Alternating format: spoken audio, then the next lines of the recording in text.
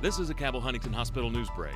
Dr. Blaine Nease was the first bariatric surgeon in West Virginia and the tri-state to perform a sleeve gastrectomy, a minimally invasive laparoscopic procedure in which a stapling device is used to significantly reduce the size of the stomach.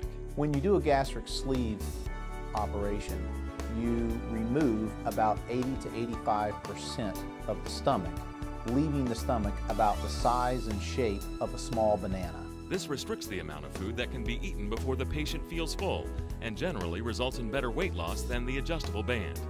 Dr. Nease, however, has wide-ranging experience with all available weight loss procedures and can tailor the most appropriate approach for each patient. I think that it's best to have a surgeon and a program who has experience in all of the available procedures to help best fit a patient's needs.